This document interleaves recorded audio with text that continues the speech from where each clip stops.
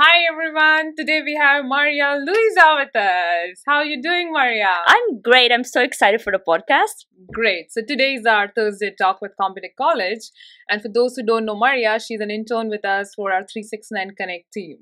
So Maria, how has been your journey with Computek or 369 Connect as an intern? Well, it's been a long journey, and okay, I always started my journey in Canada. Mhm. So, okay, I always started way back then Canada. Okay, I went to Australia for 6 months, and then I was my first abroad experience, and it was so exciting. And then I stayed 6 months in Australia, and then I went back to Brazil, and then I have my boyfriend, which is now my husband, and he told me, "Oh, maybe we should go to Canada." I Oh, went to wow. Canada when my husband was saying that he was in Canada when he was 13 years old, Oh. like so young. And he had the great picture of Canada. Canada is awesome. I want to go back there. And then he was always pitching me the idea of coming to Canada. Then, okay, maybe we can go to Canada. Then I started to research a lot of things about Canada. It's a So nice this all happened when you were in Brazil or when you were in Australia? in Australia Mhm. and Brazil. So my husband's, I think he was pitching the idea of Canada. It's been for 2 years. Oh. For 2 years, I know I want to go to Europe. I always had Europe in mind, Mhm. but he was so drawn in Canada that I thought, Mhm. oh, maybe Canada is a good idea. Mhm. Then, okay, let's go to Canada. That's my journey to come to Canada. Then I started to do a lot of things in terms of volunteering in Canada. Okay. So I first started. Am I talking too much, Shikha? No, You- no, go ahead. I mean, this is interesting to know, and I'm sure most of the time people in Canada they hear about the student journey, they hear about the immigration, but there are very few people who would actually know the journey. Going from different countries, and specifically there are a lot of students in North America and South America who probably do not understand the concept of or do not know the different process involved.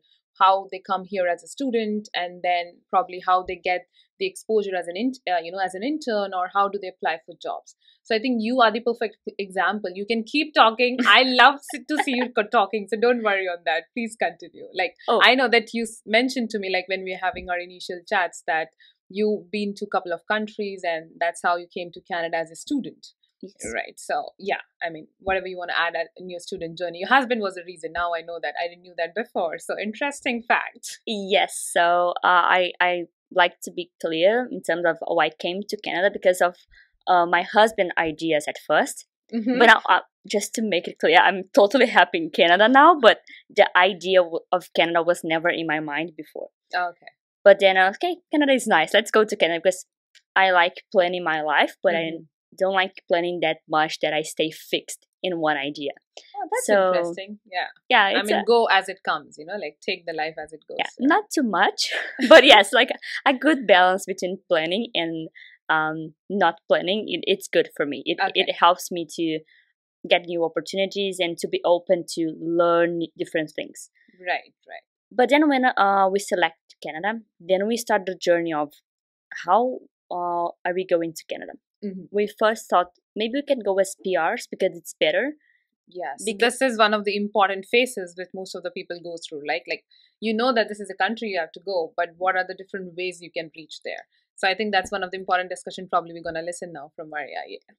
and then we'll yes, and for example, we listed two ways of coming to Canada, which the first one is a PR. Yeah. Because once you land in Canada as a PR, you have access to the OHIP. For those who doesn't know, is the Ontario Health Insurance Plan. The health yes, benefits, basically. exactly. So you have access to. You always, for example, the tuition fee for university is cheaper when you come as a PR. So it's the best way in terms of affordability. Then well, my husband started to study French when we selected the PR. And unfortunately, I don't know, maybe he will be a bit shy now that I mentioned this, but he didn't succeed in the test. He studied French for 2 years. Okay. And he didn't get the grade that he needed. Okay. So, okay, maybe we can't go as a PR because of my husband's French test. Oh, poor guy. I shouldn't be talking this. in the podcast. But anyway, I'm hoping he'll be listening to us soon. Yes. But that brings to me one question. I'm so sorry to interrupt you there, Maria.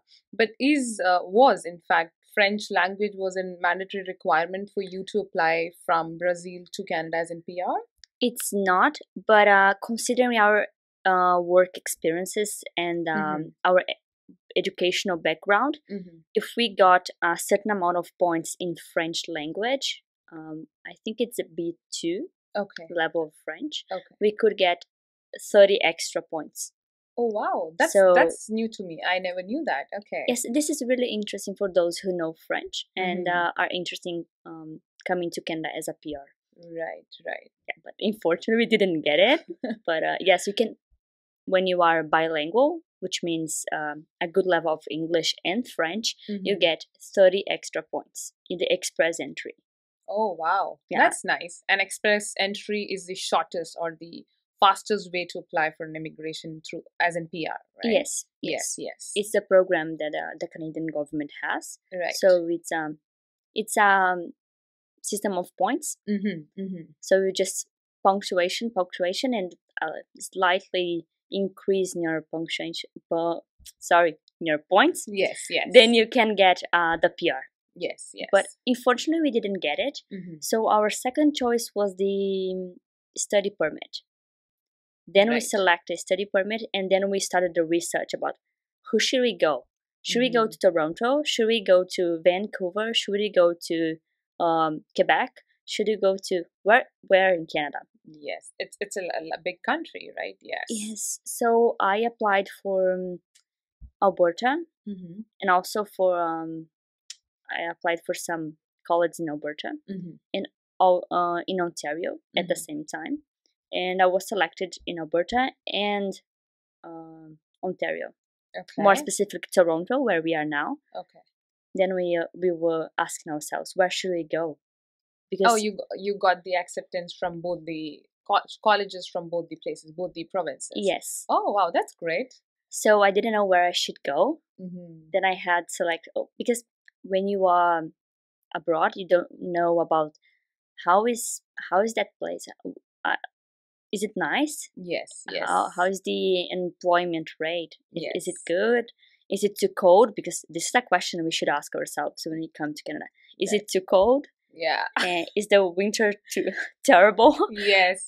That's probably was on one of my top lists. Like, how cold is the province? Exactly. To shortlist. That's true. And when we saw Alberta's temperature throughout the years, I changed my mind. Toronto, it is. Yeah.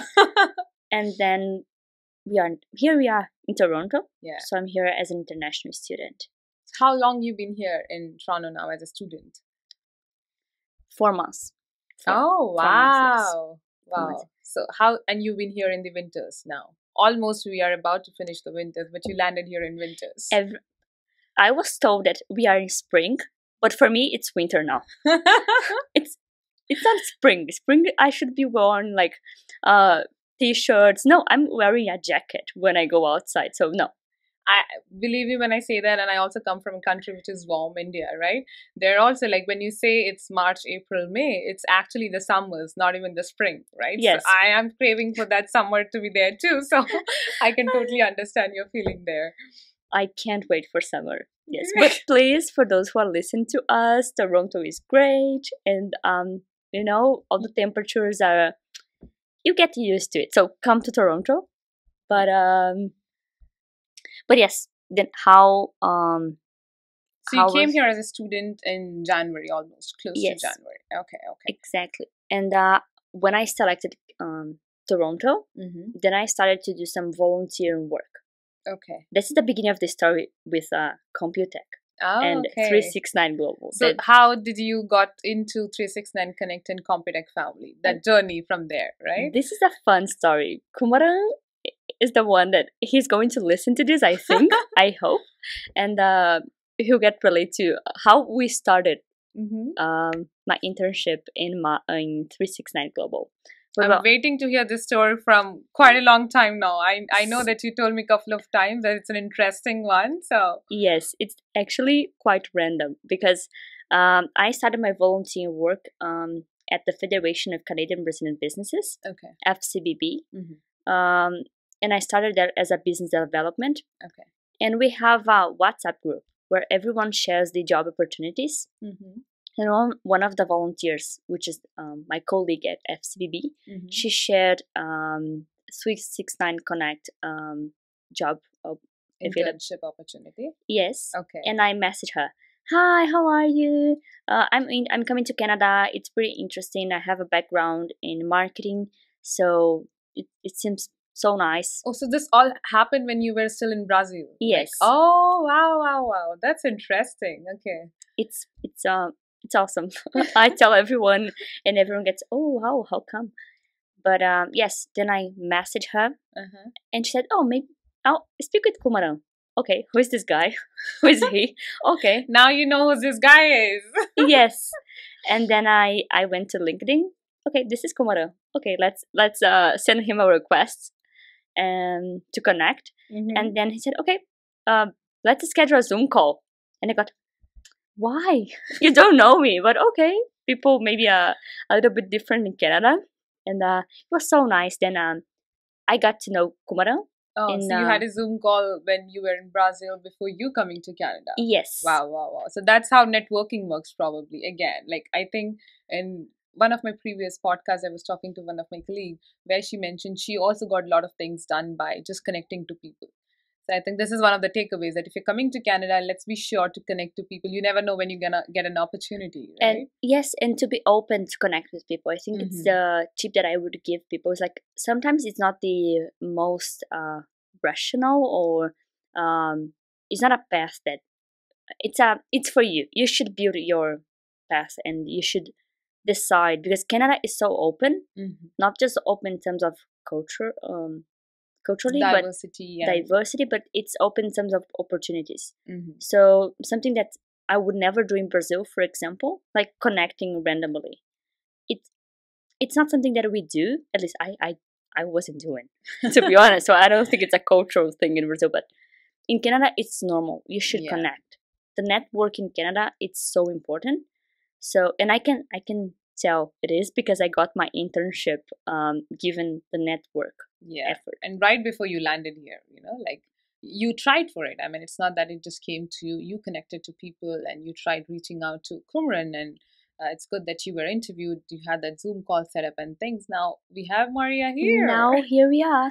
And then when I connected with Kumaran, then we started to actually he was interested in FCBB services. Okay. And then I connected 369 Connect with the FCBB, and then we spoke for maybe 2 months. I don't know. Sorry, I don't know the timeline, but we spoke, and Kumaran, okay, you are nice. Do you wanna work with us? Maybe you should apply for the rotational internship, and then okay, I'll apply to it. Thank you. And then I applied, and then okay, you are nice. You can maybe you can work with us, and I accepted. I'm sure he didn't just said yes to you just because you're nice. You're nice for no, sure. Yes. But yeah, we know that you have that skills which we were looking forward to as an intern. Yes, yes, because this is really important because I work with Kumaran as a business development. So we met professionally when I was working as a business development. So I could he met me in I was working a position that I want to work in the future. So he knew how I worked. Yeah. So so I applied, and he knew my role in FCB. He knew that I could work in S369 Connect. And then okay, do you want to work with us? Yeah, I do. Yay, excited. Yes. Great. So finally, good. Yes. And then you came back to, you came to Canada probably in Jan, and then you joined us. And so how has been this journey going forward? Like, I know you're still an intern with us, but I think we will always looking forward to ask, like, how does it feels like to be an intern here? And right away getting a job, I would not say a job opportunity, but an opportunity to work and learn. while you're still new. Like there are so many newcomers and students who, who initially struggle. Like we at our college, we see so many students who come here as newcomers, who come here as students, international students, but they lack an opportunity to work somewhere, right? So what do you have to say to those people, Maria? Like how do you think your experience probably may help them? Like if you want to share something on that. Sure.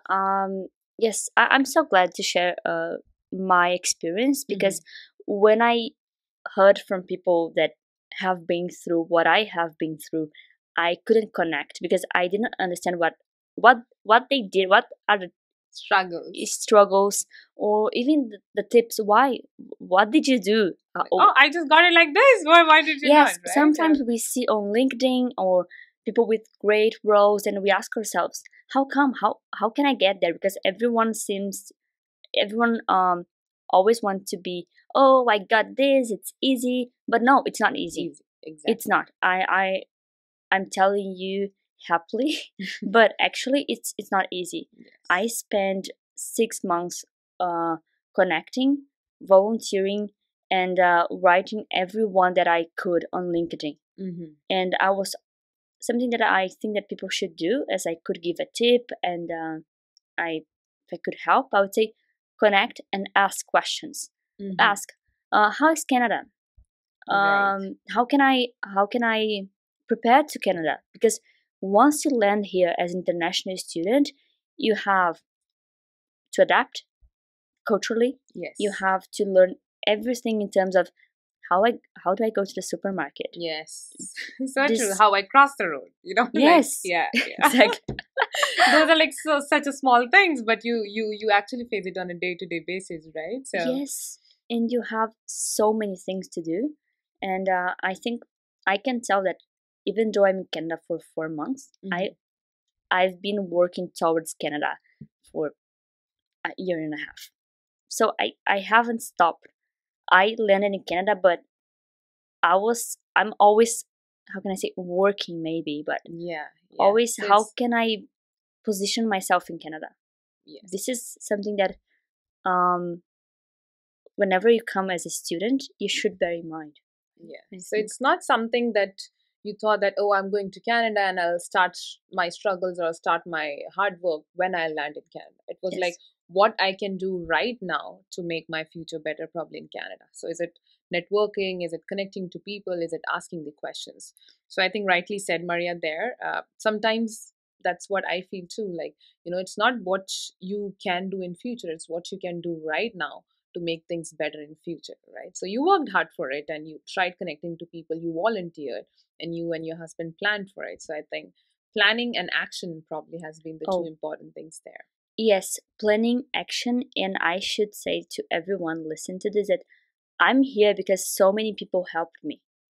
So many people gave me little tips like, oh, maybe you should improve your resume in this way. Maybe how, because when you are overseas and you are going abroad, you don't know how people think, or you don't know the cultural nuances. Yes. So when you have friends that as I had at FCBB that helped me to build my resume and to tell me what it is expected from me from the Canadian perspective, it helped me. It helped me to build my resume. It helped me to be more secure, because sometimes you don't know how to you don't know how to communicate with people. You know the language. You're just clueless sometimes. Yes. Right. And that's the tips that I have. That's good. That was a good one. Planning, take action, and ask. I mean, asking is an important thing too, right? Super important. Right. Good. So now, since you're here, I mean, as an intern, how do you think being an intern is important, and how that's going to benefit you? Oh, for me. I don't know. I want to work as a.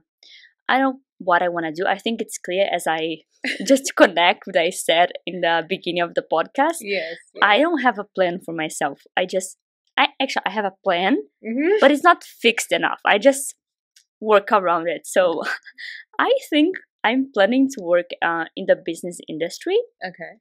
That's something I like. I think that I add value to companies.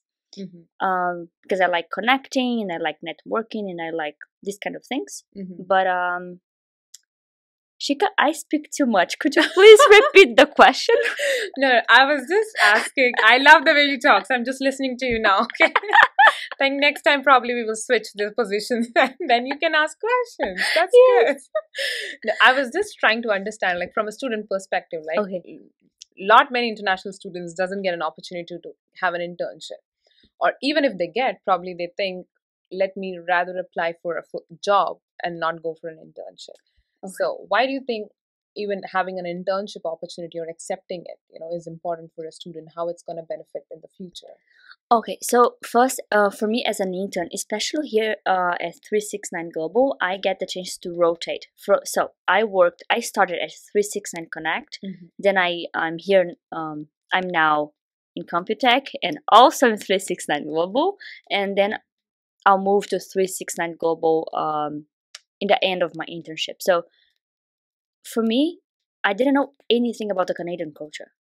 Even in the workplace, I didn't know how should I behave. It's all these small insecurities that I had. It's been helping me to get to know the Canadian expectations. So I'm. This is a good question because I've been asking myself this: how this internship has been helping me to build my career in Canada. But I can say that the internship is helping me to understand the culture. I think it's more understanding and getting to know and adapting. It's helping me to adapt more than if I had started in a full-time position. I can't because of my visa, but let's say a full-time or a part-time position in a more, not an entry level, but something more mature, I wouldn't have the experience. Right. Of sharing, of adapting, of being flexible, because here I can go from one department to another. Since it's been great. So it's been more about you just get to learn more when probably you're an intern than going on a work. Yes. Okay, great. Now I'll go with the feedback time. So I believe interns are the ones who probably have an exposure, and you had an exposure to a number of teams, and with 369 Connect, and sometimes with Computek, it all being 369 and under 369 Global.